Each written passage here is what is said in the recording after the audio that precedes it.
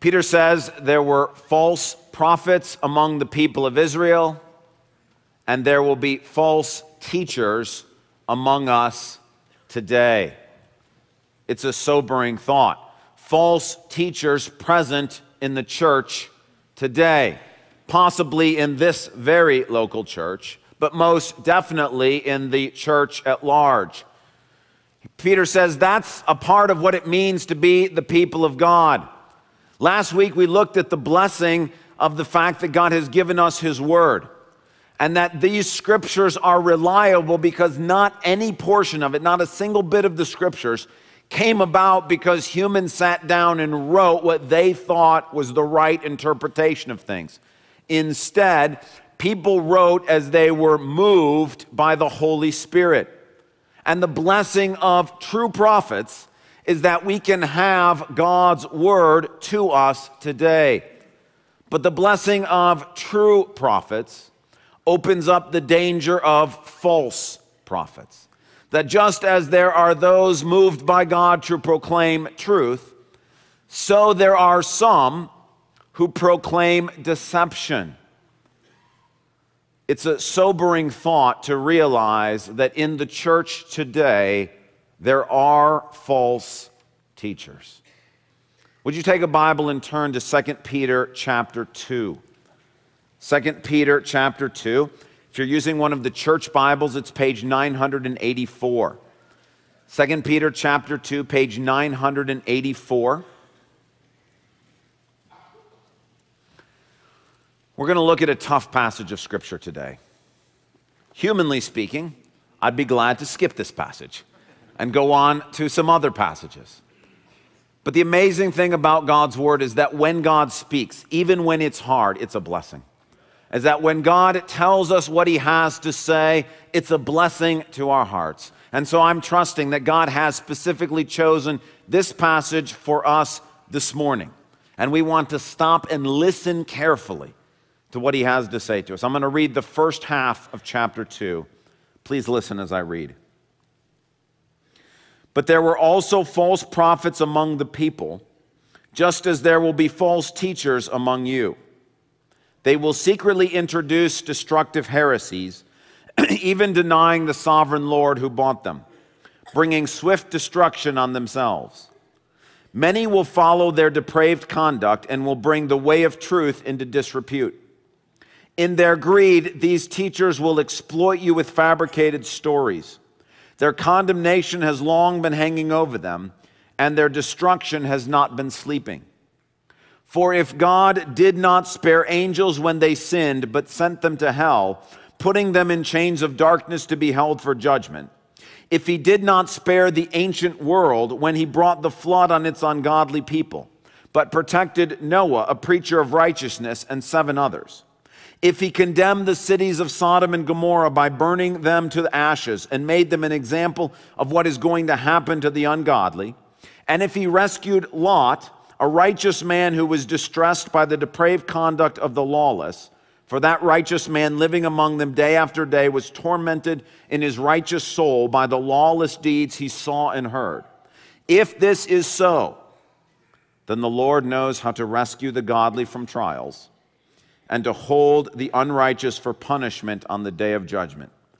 This is especially true of those who follow the corrupt desire of the flesh and despise authority. Peter says there will be false teachers among you. He says they will introduce destructive heresies. Now, when you hear that phrase, it's easy to think, well, they're talking about false doctrine. That somehow there would be people introducing false ideas of the Trinity, perhaps, or maybe false truths about what Christ's death means. And that's all very possible and very real. But I think that Peter is emphasizing not so much an academic conversation about doctrine, as he is concerned about the immoral behavior that results from such false beliefs. I get that out of verse 2. Many will follow their depraved conduct. That what Peter is talking about here is the dangers of false teaching is not simply a discussion that takes place in a seminary somewhere. He's worried about false teaching that is leading people in the church into immoral behavior, into depraved conduct.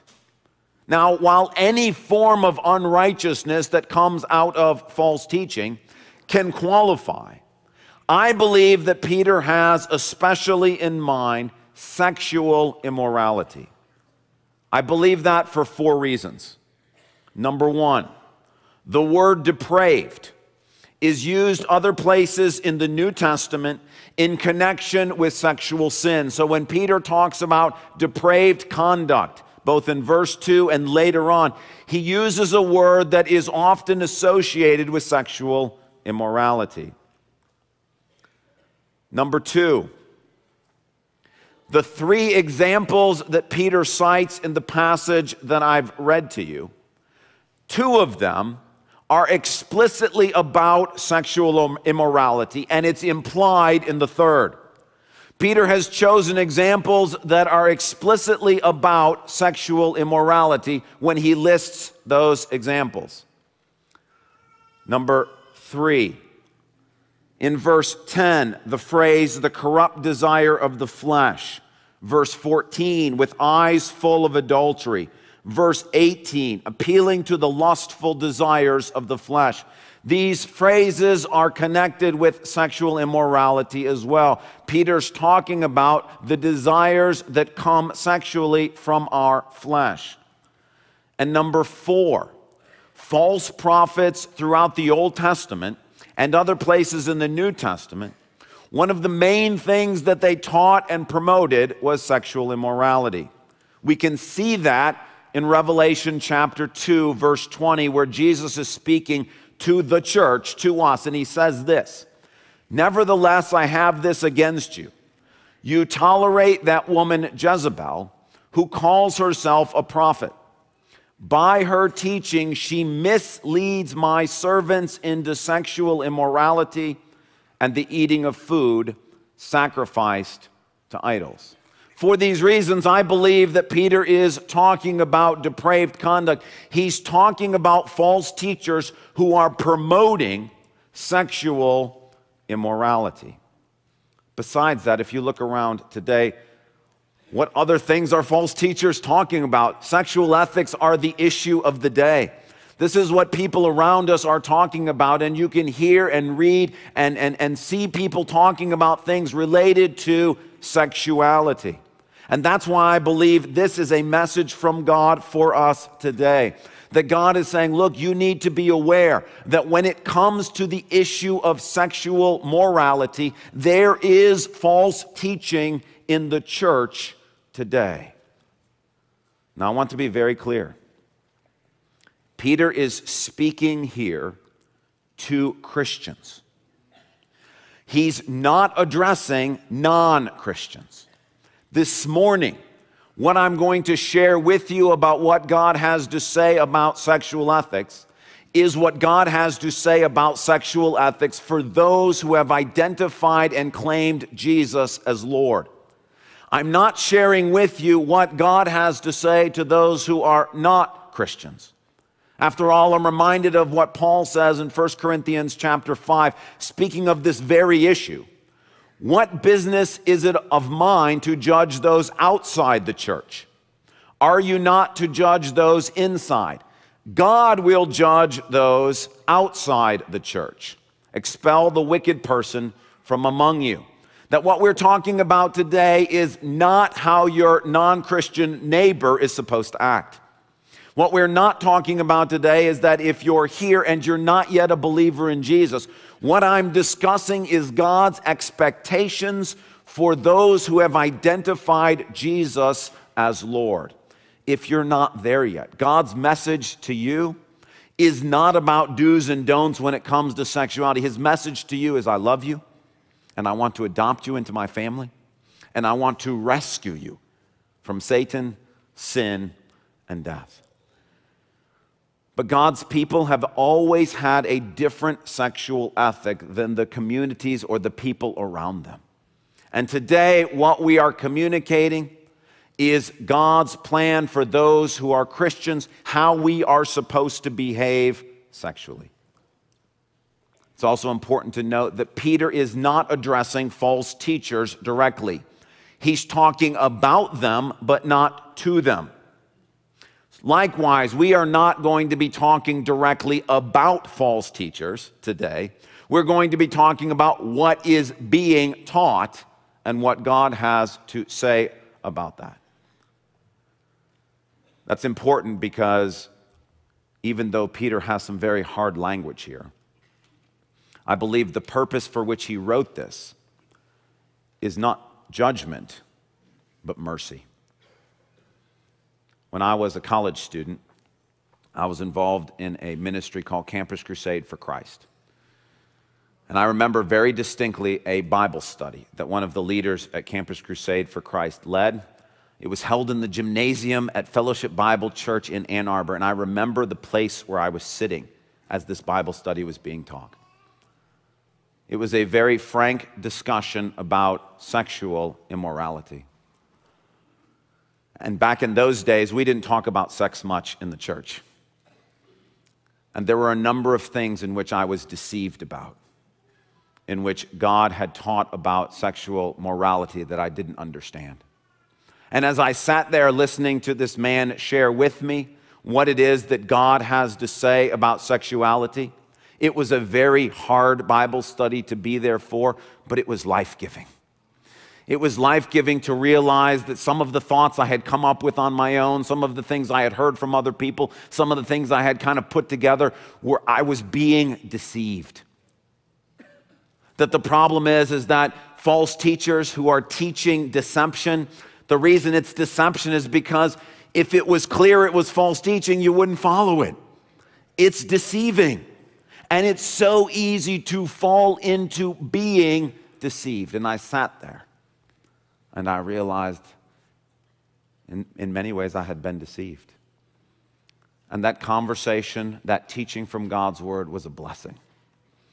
It started me on a path towards life and health in this area. And I was very thankful to that person for standing up there and proclaiming the truth of God's word.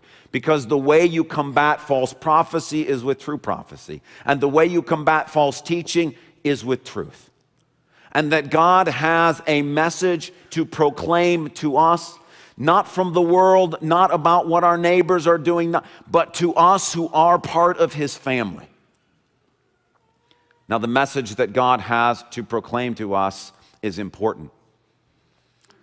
And the problem with false teaching is it can cause one or two things to happen for those who are Christians. The first is deception.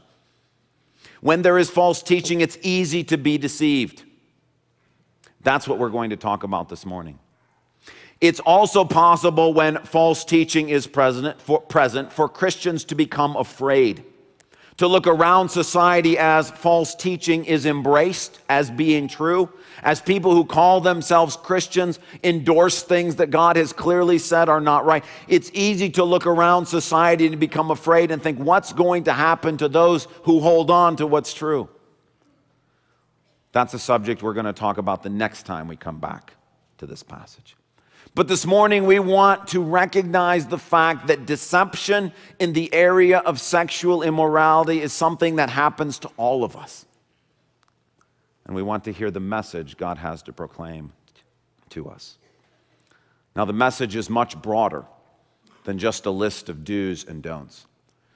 And Peter did not begin his letter simply talking about false teachers teaching false views of sexual morality. He began his letter talking about the fact that when we became Christians, we were given a new nature.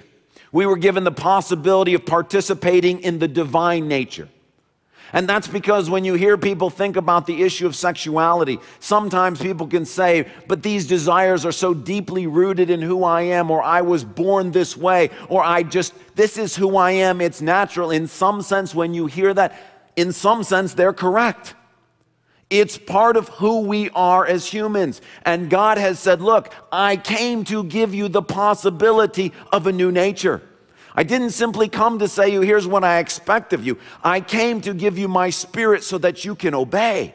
And that's why the message that God has for those who are not yet Christians is this morning is not, here's how I want you to act or not how I want you to act. The message God has to those who are not Christians is, I love you. I sent my son to die for you so that I could adopt you into my family, so that I could give you my Holy Spirit, so I could begin to change you from the inside out. Peter says, make every effort because it's difficult. The sexual desires that are resident in our flesh are hard to overcome. Peter says, but if you work at it, if you make every effort by the power of God's Spirit, you can become a participant in the divine nature. It doesn't mean all temptation goes away. But it does mean that before God shares with us what it is that he expects of us, he's already given us the possibility of being new people in Christ. Peter's message continued by taking us to the transfiguration. We saw that a couple of weeks ago. And at the transfiguration, we were reminded that when Jesus comes again, all that will matter is, did you listen to my son? And that those who are ashamed of Jesus and his words, Jesus will be ashamed of on that day. And that when we talk about sexual ethics, there's some unpopular things that are going to be said. And Peter is reminding us, but look, on the day Jesus returns, false teachers will be gone. All of our rational arguments about why we do what we've done will be gone.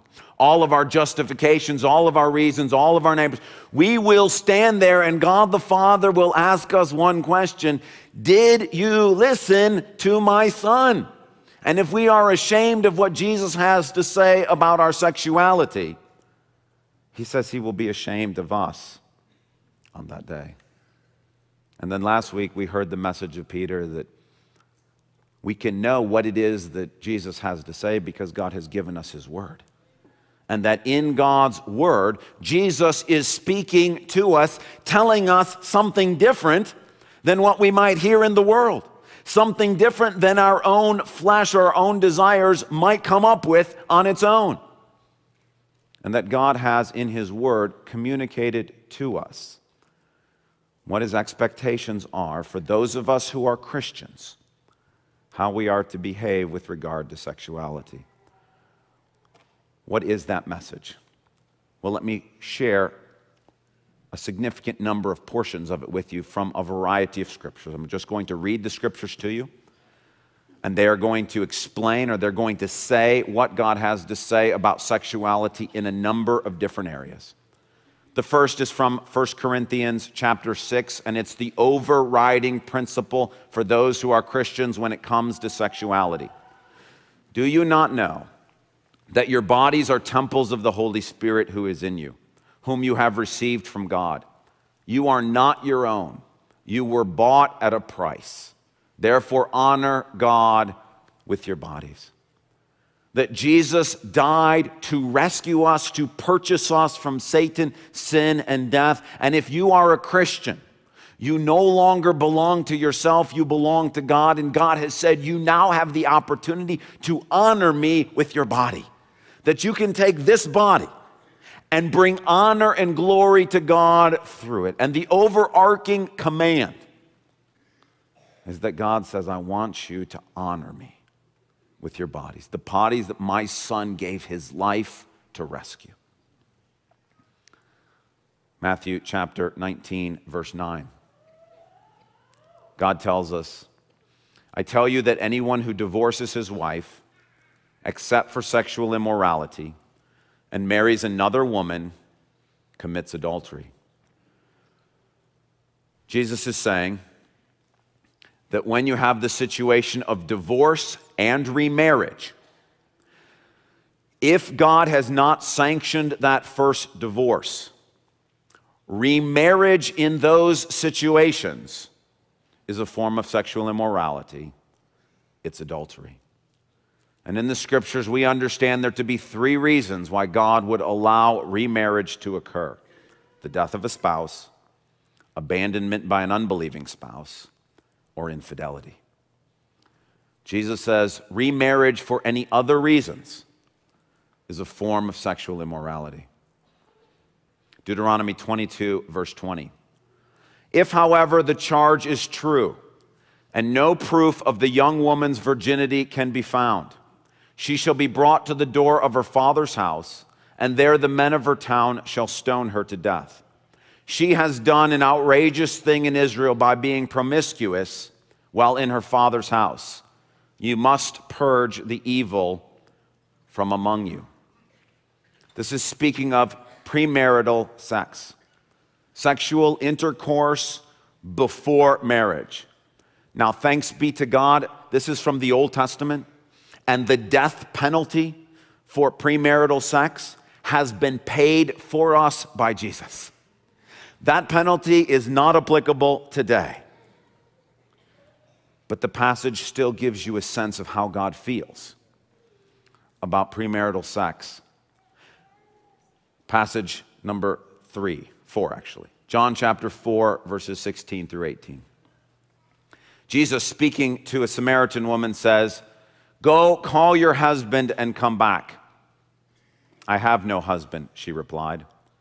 Jesus said to her, "You are right when you say you have no husband.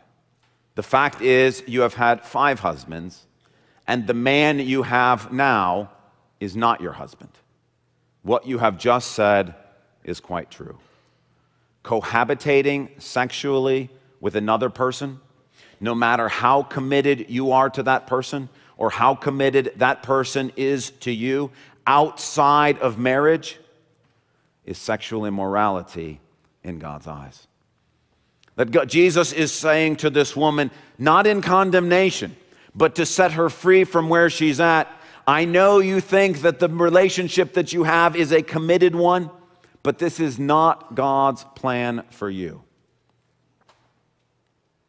1 Corinthians chapter 7, verse 36.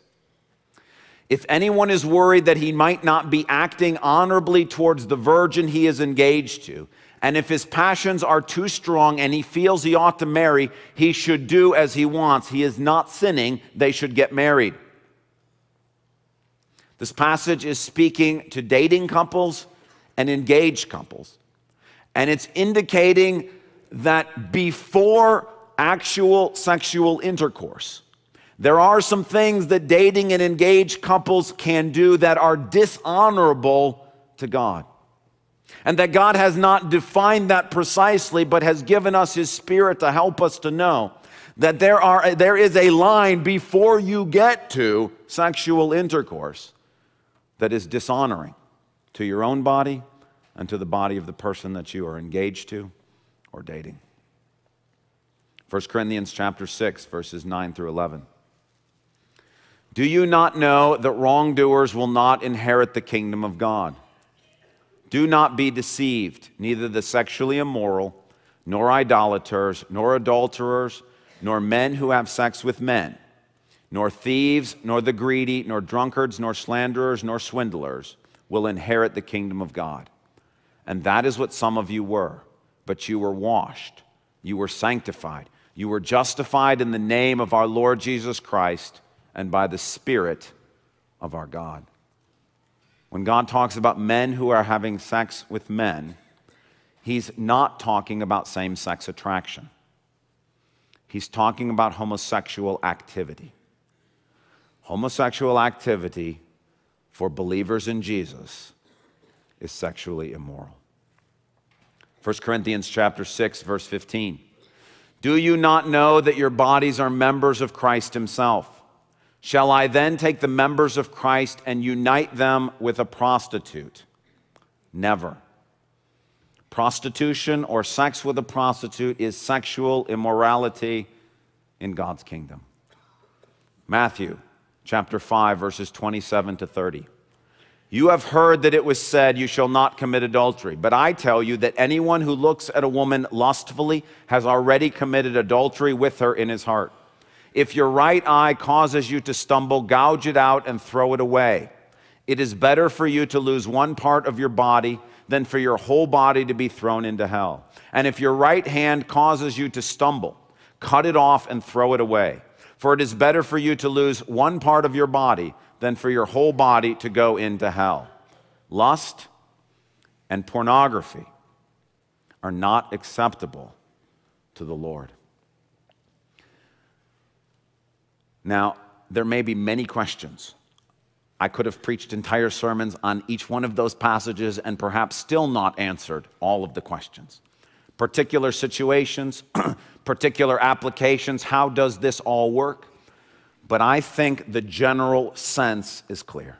That God has been clear in His Word of what He expects from those of us who are Christians. Again, these are not messages addressed to non-Christians. This is not about how your non-Christian neighbor is supposed to act. These are messages from God to us. There's more the Bible has to say about it, but as I prayed about it, I felt like these were the ones that God wanted to make sure we understood what He's saying. And I need to tell you that every one of those passages, every one of those ideas, the world would find something to disagree with about. Those who call themselves Christians can find something to disagree with about. And the point is Jesus says, look, if you are ashamed of me and my words, I will be ashamed of you on the day that I return. The world hated Jesus. The world persecuted Jesus. And Jesus says they're not going to like my teaching on sexuality either. And the point is that I can find any number of people in the world or a number of people who claim to be Christians who are encouraging or teaching the opposite of what I just read you. And the reason why I read it to you from God's Word is this is not my idea. I didn't write this out. He's been pretty clear. I get that there can be questions. I get that it's hard. I completely feel that. Really believe me that I do. But He has been pretty clear. He's been pretty clear that He wants us to honor Him with our bodies. And there are false teachers, meaning those who claim to be Christians, who are going to tell you one or more of those things. It's not really that bad. It's not that important. Or teach the opposite of that. But listen to what Peter says about that. Verses 17 through 19 of 2 Peter 2. These people, meaning those who teach something different than what God says, not those who are trapped in it. Please hear the difference. Not those who struggle, not those who stumble, but those who are promoting a sexual ethic different than what God has said. These people are springs without water and mists driven by a storm. Blackest darkness is reserved for them. For they mouth empty, boastful words, and by appealing to the lustful desires of the flesh, they entice people who are just escaping from those who live in error. They promise them freedom, while they themselves are slaves of depravity. For people are slaves to whatever has mastered them. Peter's saying, if you look around at the world, does the world really have a handle on sexuality? Has the world mastered sexuality, or is the world being mastered by it? When you hear what Amy has to say about sex trafficking, when you see the horrors of pornography, when you see rape or incest or any number of ways in which sexuality is being abused, what Peter is trying to say is, look, if you abandon God's rules for sexuality, where will you get them from? Where will you get your rules from? Will you get them from the world? Will you make them up on your own? Those who want to do that end up enslaved to sex. Promising freedom. Come experiment, come enjoy, come try. This is freedom. God says, but the result is enslavement. And that's why what Peter is offering here is not judgment, but mercy.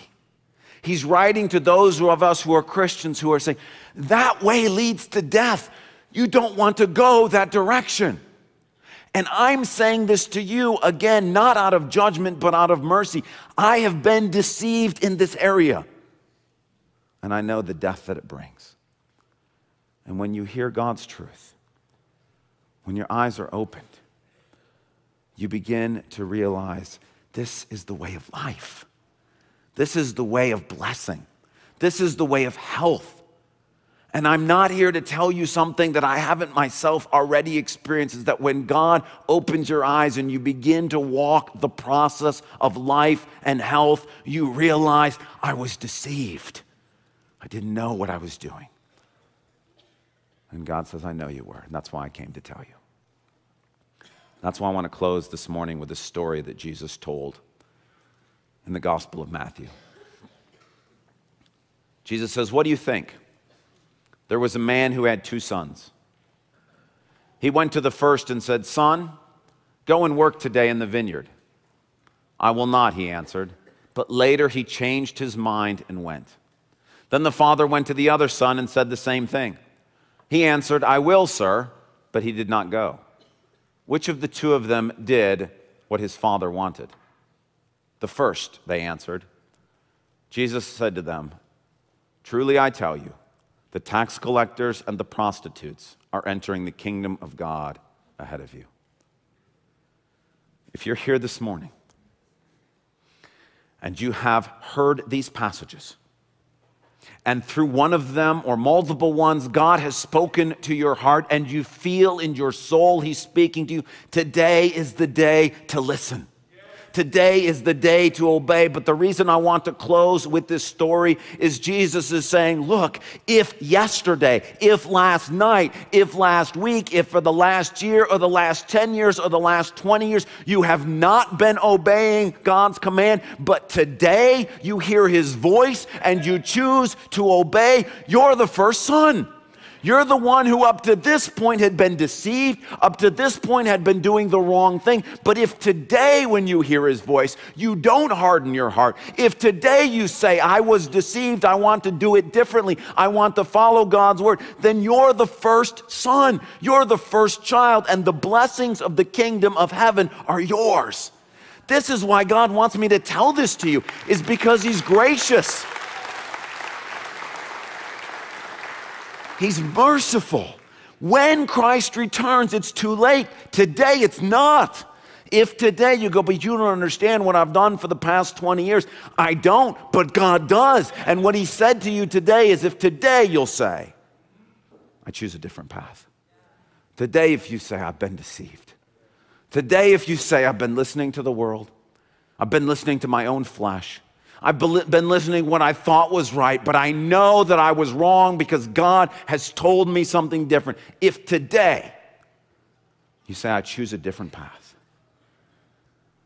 God says, the prostitutes are entering the kingdom of heaven. God says, it is yours. I give it to you freely and graciously. Your sins are forgiven. You are my child. Come and experience the blessings of God. The lie you're going to hear in your hearts right now is Satan's going to tell you you can't go back. He's going to tell you that you've done too much. He's going to tell you that this doesn't apply to you. He's going to tell you that, well, unless these temptations go away. Look, I'm not telling you it's easy. I would be lying to you if I told you it was easy. Going out to work in the vineyard is not easy. But the Son says, I'll go. And if today you will say, I'll go, and you make every effort, God is going to walk with you. God is going to help you. God is not here. He did not send Jesus the first time to condemn. He sent Him to save. And part of that salvation is shining light into darkness and to saying, look, what the world is telling us about sexuality, that road leads to death. It sounds like freedom. It absolutely sounds like freedom. But it's just a form of enslavement.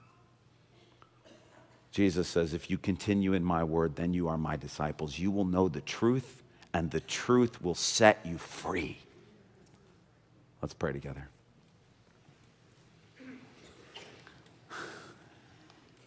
Lord Jesus, I pray that this conversation would be for my friends here the same that conversation at Fellowship Bible Church was for me. Lord, it's a hard talk, but it is life-giving. God, I pray that it would be your grace. I pray that they would hear your voice. Lord, I can't convict. That's not my job. I don't have that ability, but that's what your Spirit does. Lord, I pray that you would communicate to them your love. We sang all of these songs about how loving you are because that's who you are. God, I pray that even in these hard words, they would hear love.